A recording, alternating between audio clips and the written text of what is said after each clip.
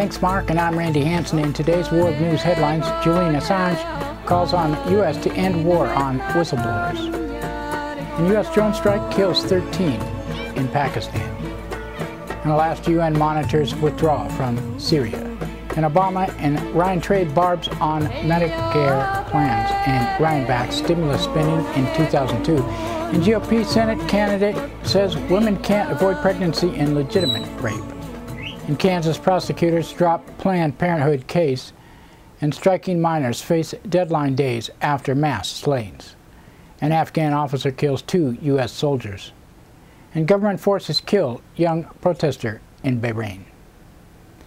GVTV News is broadcast on Grass Valley Television, a division of Rural County's television network whose focus is on community involvement, and we also air on NCTV. But before these stories, GVTV News would like to thank one of our underwriters who supports your only visual video news media in Nevada County. That's right, it's us, GVTV News.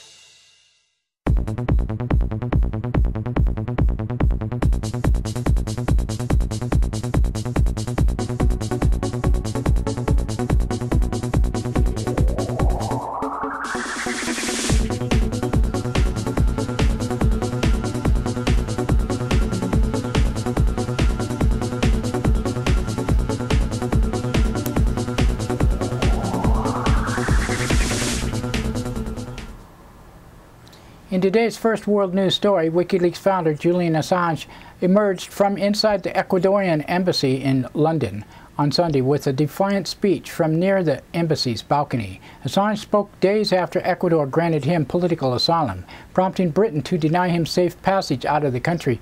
In a 9-minute address to the media and supporters of WikiLeaks, Assange called on President Obama to abandon what he described as a war on whistleblowers.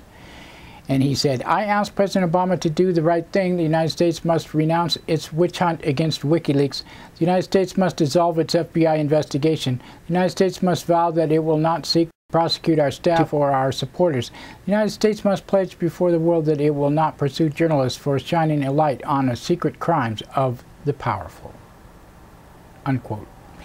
At least 13 people were killed over the weekend in 3 separate U.S. drone attacks inside Pakistan. Attack came as Pakistanis celebrated the end of the holy Muslim month of Ramadan. The United States says its drone strike targets militants, but the Obama administration policy is to deem all adult male victims as militants unless exculpatory evidence emerges after their deaths. And the last UN monitors have withdrawn from Syria, marking the end of a 4-month mission. The mission announced its dissolution last week amidst unrelenting violence between government and rebel forces. Earlier the other day, the Syrian regime launched a new assault to retake the Damascus suburb of Moudamia, or I think it's Moudamia. On Sunday, Syrian President Bashar al-Assad attended services in Damascus Mosque, his first public appearance since the bomb attack killed top members of the cabinet last month. United Nations, meanwhile, has confirmed veteran Algerian diplomat Lakhdar Brahimi is the new international mediator for Syria, replacing Kofi Annan. UN spokesperson Eduardo El Dobey announced that appointment, and he said, "The violence and the suffering of Syria must come to an end." The Secretary General appreciates Mr. Bahraini's willingness to bring his considerable talents and experience to this crucial task, in which he need and rightly expects a strong, clear, and a unified support of the international community, including the Security Council. Doesn't do much. President Obama continues to evoke the record of newly announced Republican vice presidential candidate Paul Ryan on the campaign trail. On Saturday, Obama compared the signature health care law to Ryan's proposal to turn Medicare into a voucher program. And President Obama said, "So here's the bottom line. My plan saves money in Medicare by cracking down on fraud and waste and insurance company subsidies. And their plan makes seniors pay more so they can give another tax cut to millionaires and billionaires. You'd think they'd avoid talking about Medicare, given the fact that both of them have proposed to voucherize the Medicare system." Republicans have accused Obama of slashing more than $700 billion from the Medicare, even though the cuts actually come from insurers and providers. Speaking in Florida, Ryan rejected charges he seeks to gut Medicare, citing his family's personal experience, and said, "When I think about Medicare, it's not just a program, it's not just a bunch of numbers, it's what my mom relies on. Medicare was there for our family, for my grandma, and we need it then. Medicare is there for my mom while she needs it now, and we have to keep that guarantee." As Paul Ryan seeks to distance himself from his previous proposals on Medicare, a new video has emerged showing another apparent reversal on major policy issues. In a 2002 speech in the House floor during debates on economic stimulus, Ryan forcefully backed government intervention to stimulate the economy and help the unemployed. Video was unearthed by MSNBC's Chris Hayes.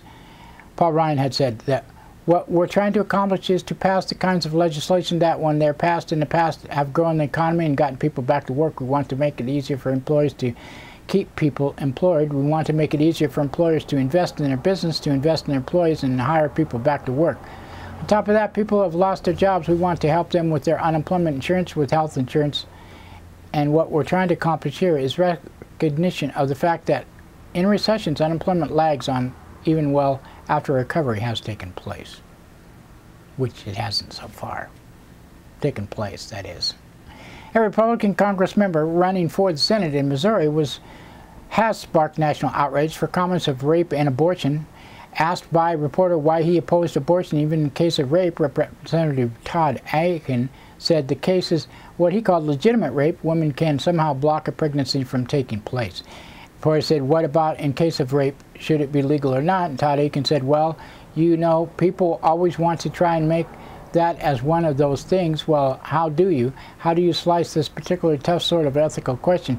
It seems to me, first of all, that what I understand from doctors, that's really rare. It is a legitimate rape. Female body has ways to shut that whole thing down. But let's assume that maybe it didn't work or something. You know, I think there should be some punishment. But the punishment ought to be on the rapist, not attacking the child." Akin is sixth-term member of the Congress and the Tea Party, backed in his race to unseat Democratic Senator Claire McCaskill. He later issued a statement saying he misspoke. Last year, Akin supported a Republican measure that called for permanently barring federal abortion funding, allowing exceptions only in cases that deemed forcible rape. Prosecutors in Kansas have dropped the nation's first criminal prosecution of reproductive health service group Planned Parenthood, ending a 5-year ordeal. Planned Parenthood affiliate in Kansas and mid-Missouri were faced in charges of failing to assess the viability of fetuses before abortions. Although most of the charges had already been dismissed, prosecutors announced on Friday that they were dropping the entire case. Striking workers at South African mine where police shot dead 34 people last week face a deadline to return to work today or face, well, this was the other day, or face losses of their jobs. Victims were killed more than a week after walking off the job at Marikana Platinum Mine owned by Lonmin, the world's third-largest producer of plutonium. Police said they shot after workers armed with machetes ignored calls to disperse, but the workers' union says the police committed a massacre. In response, South African President Jacob Zuma announced a week of national mourning as well as formation of a commission of inquiry. He said, "I decided to institute a commission of inquiry. The inquiry will enable us to get to the real cause of the incident, to derive the necessary lessons too. However, today is not an occasion of blame, finger-pointing, or recrimination. Today challenges us to restore calm and to share the pain of the affected families and communities." Shooting marked the worst mass killing in South Africa since the end of the apartheid. The head of the South African Association of Mine Workers and Construction Unions said it evoked memories of the Sharpeville massacre of 1960. One of them said, "I thought the history that I read from Sharpeville massacre was a history. I never thought that 2012 we would experience the same massacre under democratic elected government by ourselves. This is a shame." And 2 U.S. soldiers were killed in Afghanistan on Friday when a member of the Afghan police force opened fire. It was the latest of a spat of shootings by members of Afghan forces against the U.S.-led NATO occupation. NATO spokesperson announced the attack. Gunter Katz said this morning in the Farah province, a member of Afghan local police shot 2 American soldiers, killing them, and the shooter has been killed as well. The investigation is still ongoing. We have no findings yet in terms of the reason for this insider threat incident and what it was. And protests against U.S.-backed monarchy in Bahrain continue over the weekend, led by at least one death. A 16-year-old demonstrator was killed on Friday in what activists called a brutal attack by the Bahraini police. Victim Hussam al-Haddad was reportedly shot before being assaulted by police in civilian clothes. His death came days after the prominent Bahraini human rights activist Nabil Rajab was sentenced to 3 years in prison. And that's it for World News Today. Now another thanks to one of our underwriters who supports your only visual video news media in Nevada County. That's right, it's us, GVTV News.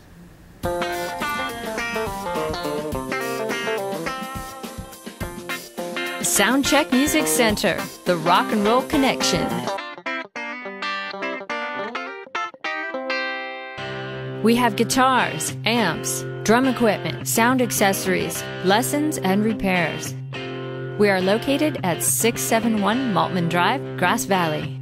530-272-7236, open 7 days a week. No one needs anyone, they don't even just pretend. Jonas in America. I'm afraid of Americans. I'm afraid of the world. I'm afraid I can't help it. I'm afraid I can't. I'm afraid of Americans.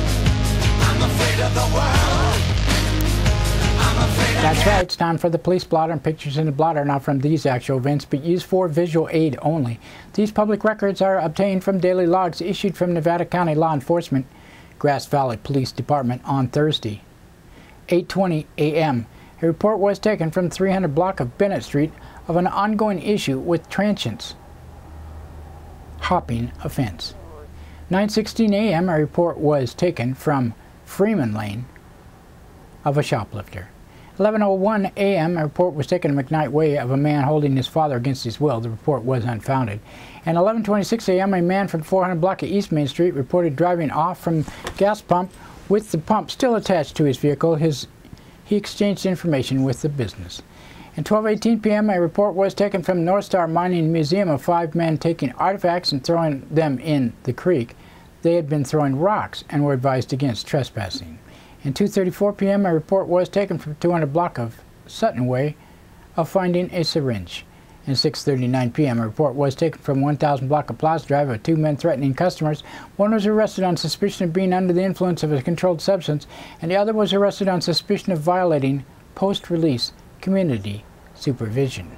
At 7:16 p.m. a report was taken from 300 block of Bennett Street of 2 men camping who were belligerent when confronted. At 7:38 p.m. approximately 10 juveniles were contacted at Hennessy School while they were trying to hop a fence. They were advised the school was closed.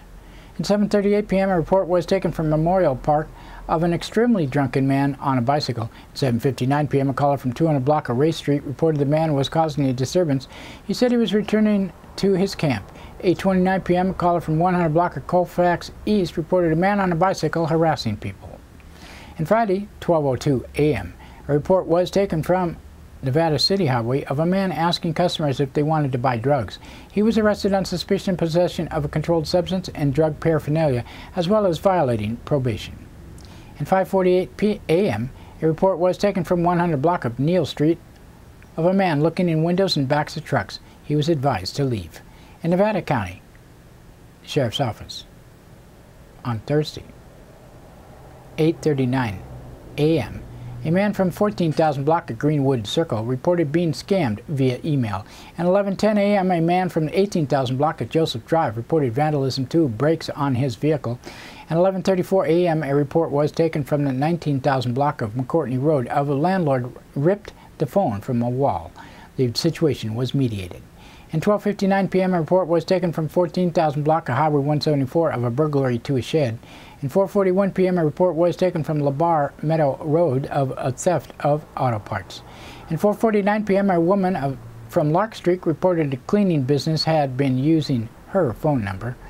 At 8:33 p.m. a report was taken from 21,000 block of Gilcourt of a fight. The parties were separated. At 9:58 p.m. a caller reported a neighbor screaming. Both parties were going to bed. 8:43 p.m. a report was taken from Bennett Street of yelling from transient camp, and second caller reported someone yelling for help at 9:10 p.m. A man was arrested on suspicion of possessing a controlled substance. 9:41 p.m. a woman was from the 10,000 block of Carriage Road reported 2 horses in her yard that do not belong to her. In Nevada City Police Department on Thursday, 8:14 p.m., a report was taken from Ridge Road and Zion Street of a man carrying a large machete pushing a bicycle. He could not be located. And that's it for the blotter today. Now thanks to one of our underwriters who supports your only visual video news media in Nevada County. That's right, it's us, GVTV News. Christopher's Old World Deli and Catering Company has brought its delicious food and service downtown Grass Valley. Like desserts? They got them. You like international style lunches? They got them. Christopher's Deli and Catering for parties, get-togethers, weddings, or whatever. Open 7 days a week.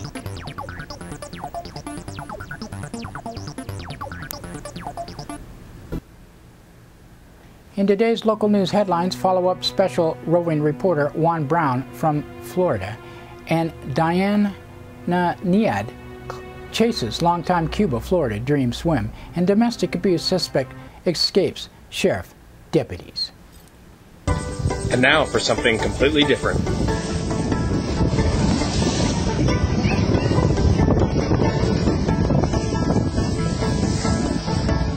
Diane, where are you?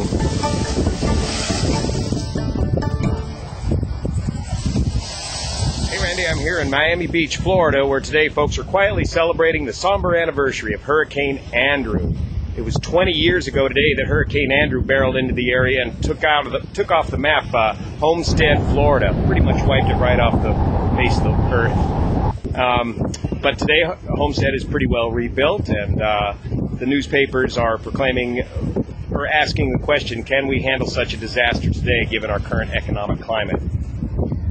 But the human spirit perseveres. And speaking of perseverance, just today, about 100 miles south of my course here, Diane Niad is attempting her third shot at swimming all the way from Havana, Cuba to Miami, Florida. About a 100-mile swim. This is her third attempt. She figures it'll take her about 60 hours. She's now 63 years old. She has done this long-distance swimming before. 30 years ago, she successfully swam from the Bahamas here to Florida. That was 30 years ago.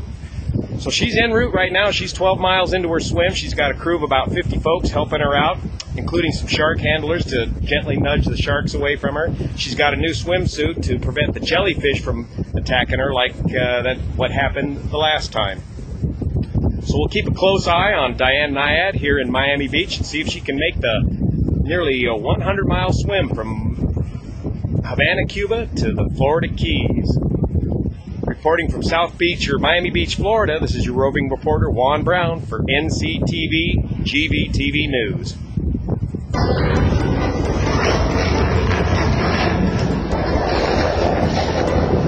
She went that way!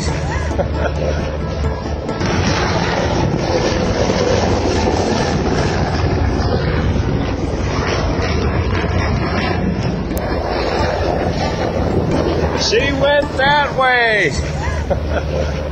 Thanks, Juan. And in our follow-up story from Associated Press, written by Peter Orsi, out of Havana, American Diana Niad endured several jellyfish stings as 60-year-old endurance athlete sought to become the first person to swim unaided from Cuba to Florida without a wetsuit or a shark cage. Team member posted on Niad's Twitter account that the American was steadily stroking onward early Sunday despite jellyfish stings to the lips, feet, and legs. Her goal to become the first person to set the 103-mile, 166-kilometer unaided crossing of the Florida Straits. There are so many jellyfish, said one of the tweets, adding Diana is swimming backstroke right now, leading with the cap-covered part of her head to minimize contact. While sharks were among Niad's concerns along the potentially treacherous currents and surprising weather changes, jellyfish that tend to surface at night were a worry, her team signaled. Another tweet said there were jellyfish particles everywhere in the water as Niad swam through the night. The tweet added that the backstroke is working. Nied, who was less than a week shy of her 63rd birthday, jumped into the warm waters near Havana on Saturday in her latest bid to make the crossing since last summer, when first an asthma attack and then jellyfish stings forced her to abandon separate attempts. Australian Susie Maroney used a cage when she swam across the straits in Florida in 1997.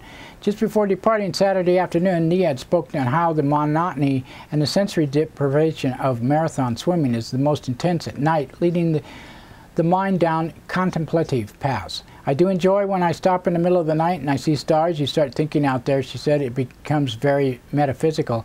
You're tired and you've been having this metronomic stroke taking you into a different world. All of a sudden you're out there and you're thinking about the meaning of life and the grandeur of the universe and the mysteries of it all.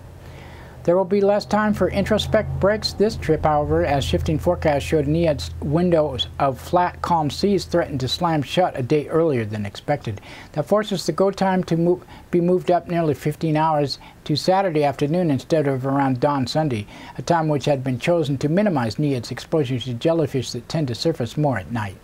A member of Nied's team spoke on the initial message on her Twitter account late Saturday, saying the swimmer had been stung on the neck by a flower hat jellyfish. Second sting was the lips, a later tweet said. Third and fourth stings to the hand and forehead came from box jellyfish, the most dangerous variety that frustrated her last attempt. This time, Nied had hoped for custom-made swimsuit would protect her from the stings. It covered her head from head to toe with a pantyhose face and holes only for the eyes, nose, and the mouth. A kayak-borne apparatus shadowed her in the water, creating a faint electrical field designed to repel most of the sharks, and a team of handlers were on alert to dive in and gently nudge away any that make it through. Deeply tanned with freckles and goggle eyes with long hours training in the sun, Nied admitted to the minor case of nerves before departing Saturday, but she sounded confident. I feel really excited, she said. I respect this. I know how difficult it is. There's a reason no one's ever done it, but I'm prepared. I may suffer some, but I'm prepared to do that. Nied had been training for 3 years, Stoll said. She had a good 24-hour practice swim last week. We are in peak shape, Stoll said. Nied's team expected it would take at least 60 hours to complete the swim to the Florida Keys. In June, Australian endurance swimmer Penny Palfrey made it 79 miles towards Florida before throwing in the towel in the face of strong currents. A fiercely driven competitor, Nied acknowledged it was hard to watch Palfrey come close to snatching away her long-held goal. If she had succeeded, I would have congratulated her because I know how difficult it is, more than anybody. And after all, this is not my ocean, Nied said. It is my dream. Frankly, how can I lie? I'm glad that I still have the chance to be first. Nied also tried to swim the Straits in 28-year-old in 1978 with the aid of a shark cage, but fell short. Speaking with reporters Saturday, Nied would not rule out another attempt before this one, should this one fail, but she seemed to acknowledge that even she has her limits. This Cuba swim obsession of mine, dating back to 1978, is at the last horizon, she wrote in an essay. We'll keep you posted. A Penn Valley woman was able to kick her way to freedom on Friday. Nevada County Sheriff Keith Royal says deputies were called to the service station in Penn Valley early Friday. Victim said his girlfriend had hit him several times in the face. Sheriff says when deputies went to the home of Lake Wildwood, 22-year-old Jamie Palmer was less than cooperative. Palmer was taken into custody and put into the back of a patrol car. Palmer found near the home and was taken back into custody. This time she was charged with suspicion of domestic violence, interfering with an officer, and vandalism. We have a new Ustream working now with probably 1 week of GVTV news episodes looping when we are not live here. We put it on Facebook and you can reach it at www.ustream.tv/channel/GVTV-news.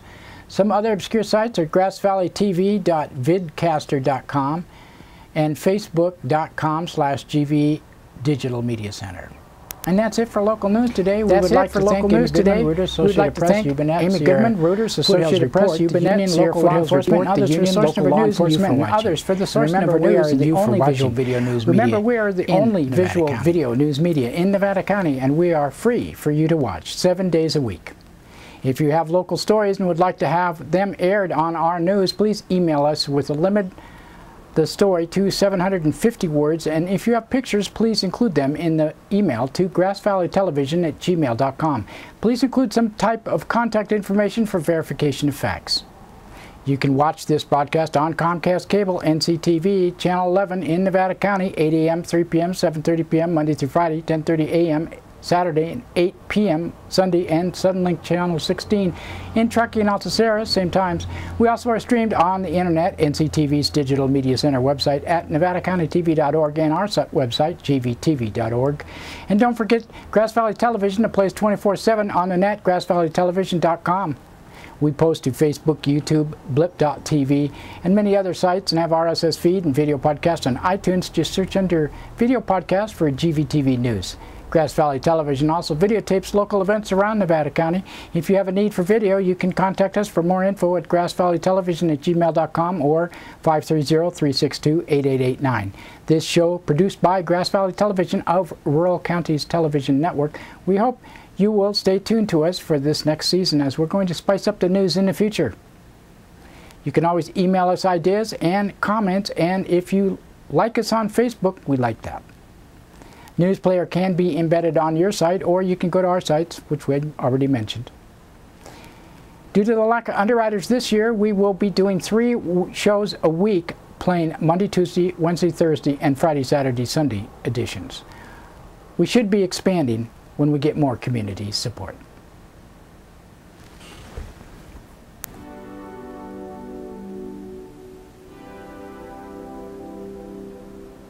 Grass Valley Television works hard to bring you news and entertainment from around the world and local content you do not get on mainstream media. We want to expand and improve what you see, and we need your help. If you support this program and want exposure for your business, then this is a win-win situation. Underwriting is important for us. For information, just email us, grassvalleytelevision@gmail.com.